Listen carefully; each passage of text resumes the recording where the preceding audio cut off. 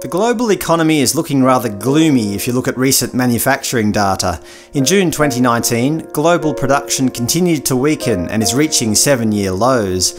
Global PMIs, that is, Purchasing Managers' Indexes, are a fairly reliable way of measuring economic health. The multinational investment bank, JP Morgan, collate this data and have recently released a press release titled Global Manufacturing PMI at lowest level since October 2012. In June, the Global Manufacturing PMI fell to 49.4, its lowest level for over 6.5 years, and posted back-to-back readings below 50 for the first time since the second half of 2012, 50 being the level at which the economy is considered to be expanding.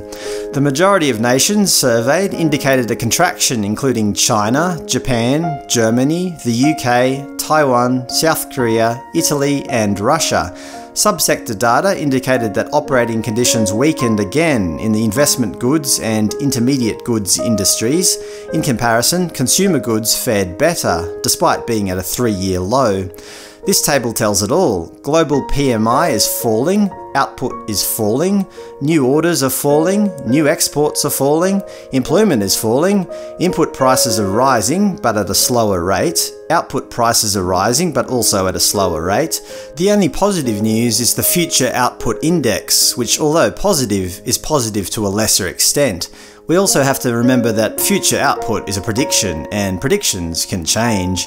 JP Morgan's Olya Boryshevska commented on the survey. She said, "The global manufacturing sector downshifted again at the end of the second quarter. The PMI surveys signalled that output stopped growing as inflows of new business shrank at the fastest pace since September 2012.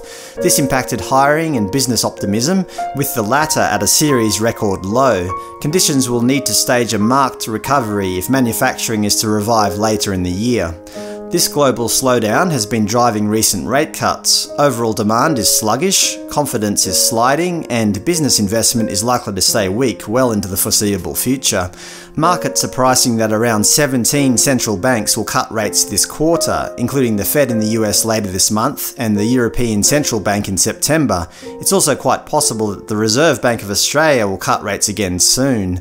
On Thursday, the boss of the New York Fed, John Williams, commented about the need to vaccinate the economy. He said, "It's better to take preventative measures than to wait for disaster to unfold. Don't keep your powder dry."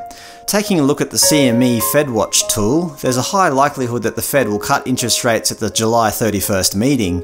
The only question is by how much. Will it be a small 0.25% rate cut or a large 0.5% one? US President Donald Trump is a fierce advocate of cutting interest rates and driving the US dollar down. He tweeted, "I like New York Fed President John Williams' first statement much better than his second. His first statement is 100% correct in that the Fed raised far too fast and too early. Also must stop with the crazy quantitative tightening.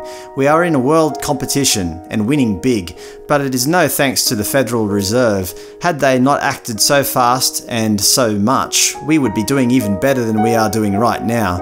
This is our chance to build unparalleled wealth and success for the US. Growth, which would greatly reduce percentage debt. Don't blow it." Anyway, that's it for me. Manufacturing down, rates are being cut around the world, the global economy is just not looking very good.